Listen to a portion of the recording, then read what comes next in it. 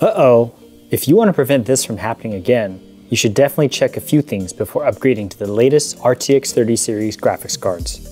The first impression that everyone has when they first see the Aorus RTX 30 GPU series is how massive it is.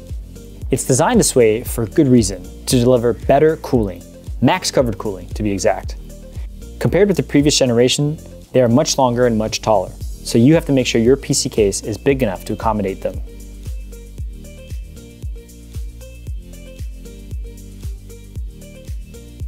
For the RTX 30 series, we recommend going for at least a mid-tower case, like our GIGABYTE C200 glass or Aorus C300 glass for better compatibility.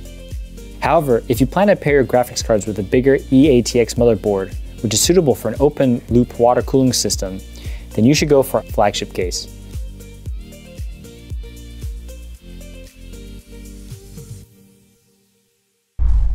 The second thing you need to check is your power supply unit, or PSU. Both the RTX 3090 and RTX 3080 are power-hungry beasts, consuming well over 300 watts at the peak. Even the recently launched RTX 3070 requires at least 200 watts of power. Here's a table showing the recommended power supply for your RTX 30 graphics cards. If you're going for an RTX 3070, a 650 watt PSU is recommended. If you want to overclock, 750 watts is probably a better bet. For RTX 3080s, you need a minimum of 750 watts, but if you want to go higher, 850 watts might be a safer option. Lastly, if you want to go extreme with the RTX 3090, you will need a PSU of at least 850 watts. And if you'd like to push the performance limits of your system, then you're going to have to look at something more powerful like a 1000 watt PSU.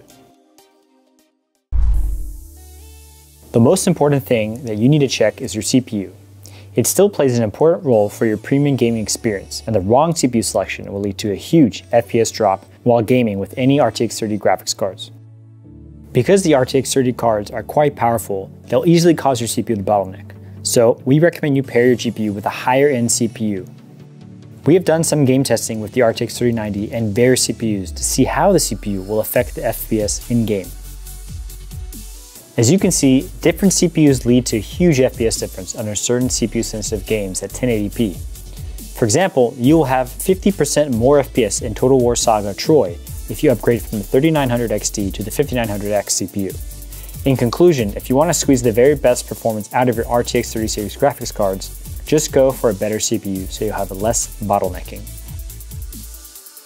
We hope this video helps you build a better gaming PC and enjoy your RTX 30 series GPU, pushing it to the best of its performance. Feel free to leave us questions or comments below. Thank you for watching, and we'll see you next time.